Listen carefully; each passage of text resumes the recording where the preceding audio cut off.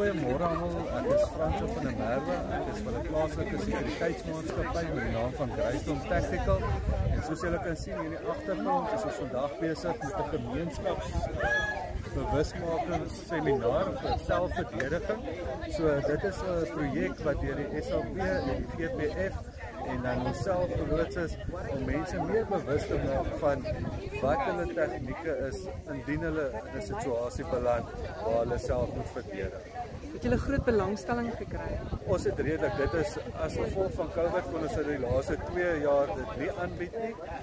Maar ja, dit is my wonderlik om te sien dat daar steeds in die gemeenskap soveel belangstelling is vir al dames en dan jonger mense.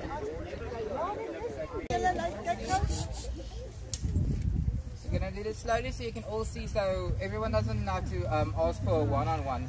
So you are now confined.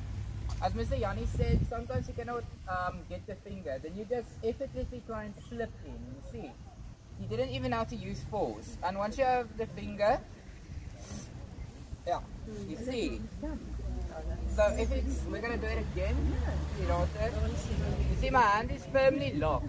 Because I know he's gonna try and get a finger off mine, but now he can easily just slip his finger in there, and I was, yeah, you see. So once he has that finger, Yaku, just as simple as that.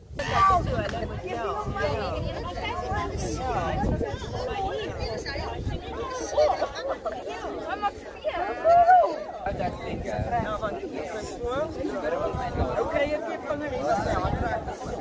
Ja, dit is so fancy. Enigiets om te buy. Net om te buy. Yes. But it's not being away if it's this big. Anyone of them.